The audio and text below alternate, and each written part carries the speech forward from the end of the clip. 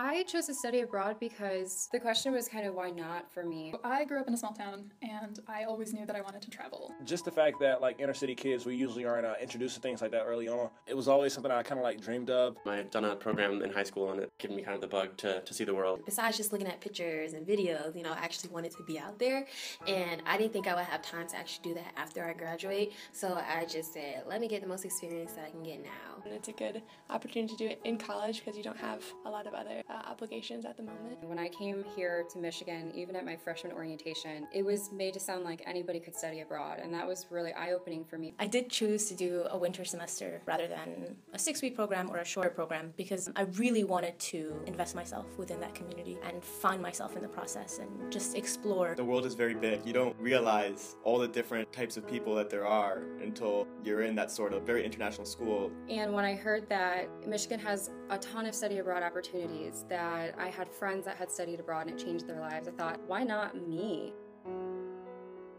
Hi, my name is Swati. I did the GIEU Kenya Study Abroad program. I majored in Spanish and International Studies, and I just graduated. I decided to study abroad because I'd always wanted to. I'd always loved traveling and been passionate about it, and I think it's a really great way to learn about yourself and learn about others. I thought it would be a great way to expand my college career. I loved my host family. I thought it was a great way to get to learn about the culture because our host family made sure that we spoke in Swahili and made sure that we cooked with them, dined with them, cleaned up after our meals. I think I definitely had my share of cultural experiences thanks to my host family. Well, I was really interested in the GIEU Kenya project because of its focus on water sanitation and community health. And since I'm going to be studying public health, I found the program to really expose me to what public health even meant, especially in international study. I'm going to be in the International Health Department at Johns Hopkins, so I would say that my study abroad program directly impacted my graduate studies. My name is Swati, and I am study abroad.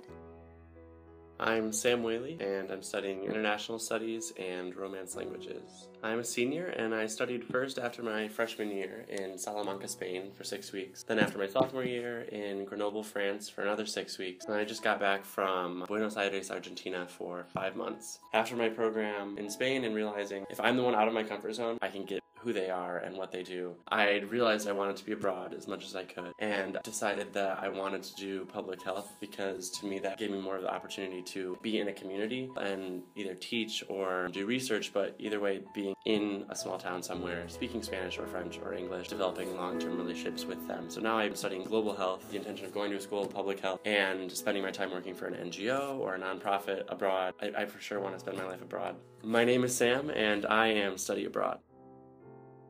Hola, my name is Kari Thorpe. I'm a senior at the University of Michigan, and my major is international studies. I went to Granada, Spain for the course Spanish 230. My favorite memory abroad, a couple of peers of mine, we went to Morocco, Africa. That was really awesome because it was an entirely different content. We did things that, I never imagined. We rode camels. It was just something that I never thought we would do, and we did it. After I graduate from undergrad, I would like to work in higher ed, and I also have a hunger for learning languages. And with my parents in Spain, they taught me Spanish so well that the fear of learning other languages that I've started practicing, like Mandarin, it's not there anymore, just because of the confidence that my family gave me in Spain. Me llamo Kari y soy study abroad. Vamos Azul, or in English, my name is Kari, and I am study abroad. Go Blue. My name is Amelia Rains. I'm in a master's program in the School of Information, studying library science and archives, and I did my bachelor's degree in linguistics at the University of Michigan, and I studied African studies and French language in Dakar, Senegal. A lot of my favorite memories are just of wandering around the city, exploring the city, meeting people all over the city in Dakar. I decided to study libraries and archives because I want to work in a library or archives that is working to revitalize endangered languages. Wolof it's not taught in schools at all. It has no official government support. Everything official happens in French. And seeing just how much people love the Wolof language, it's so much fun. And yet it gets no official support. I think everyone should have the ability to do whatever they want in their native language. As a native English speaker, I don't really have any trouble with that in my daily life. There are people all over the world that do. And if there's something that I can do to make it easier for them to, have the right to speak their language and write in their language, then I want to do that. My name is Amelia, and I am study abroad. My name is Hanan Yahya. I'm a senior studying social theory and practice, concentrating in urban studies. I participated in the study abroad program to the University of St. Andrews in Scotland. The memory that continues to remind me of my beautiful memory of being there would be the people, the kindness of the people. Just very friendly, very open, and being not only American, but also, obviously with my accent, that was something that was obvious, but also the way I look, the way I dress. That was very foreign to them as well. It would always be very friendly, very open, very helpful, and they really formed that community for me to love and appreciate. Community-wise, I was challenged, but I appreciate that part. Going into the program, I was pre-law, and after one trip, I tapped on my creative side with my photography, and so I decided that I will drop my international studies major. I will turn that into a minor, but also pick up an entrepreneurship minor. Then I thought about grad school, and I thought what would be the best program. And on the way back on the plane, I had met someone from Boston University, and she introduced me to the Master's in Management program at Ross, as well as urban planning. Those are my two grad school options right now. And I appreciate it, because without that, maybe I would have pursued a profession that wouldn't have appealed to my real and genuine interests. My name is Hanan, and I am study abroad.